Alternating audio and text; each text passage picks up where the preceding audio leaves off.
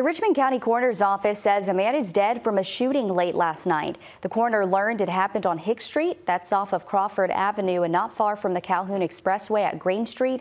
He says 18-year-old Terrence Pinder was shot at least once and was pronounced dead at Wellstar MCG around 11:30 when they got called to the hospital. An autopsy has been scheduled. The coroner's office says 2 others were shot and taken to the same hospital, but there's no word yet on their conditions.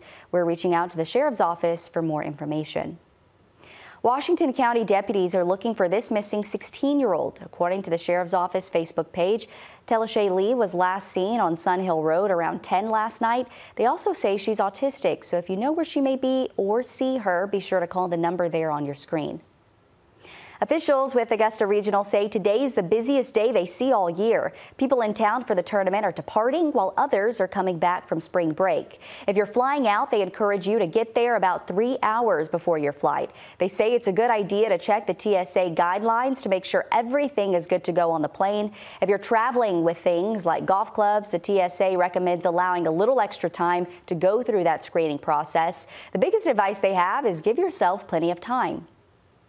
Time is running out for you to file your taxes. You have until today to submit your return, and the IRS says most people who qualify for a refund will see them within 21 days. If you need to file an extension, you can go to the irs.gov website and fill out the appropriate form.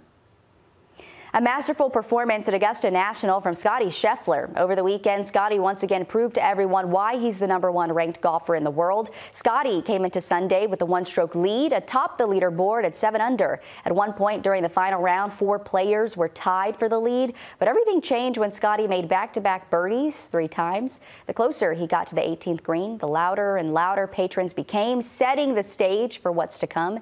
Scottie Scheffler's 7 birdie 4 under 68 helped him secure his victory and win the 88th Masters. So congrats to him. Big deal. And we can't forget about the Lady Gamecocks here. The city of Columbia honored the women's basketball team yesterday for winning their 3rd national championship. They spent most of last week planning out how the parade and pep rally would go. Crowds lined up on Main and Laurel Streets to cheer them on. And then everyone met at the steps of the State House to hear from Dawn Staley and other guest speakers. Tomorrow, the Richmond County School System will host a job fair. They're looking to fill up available spots for the next school year.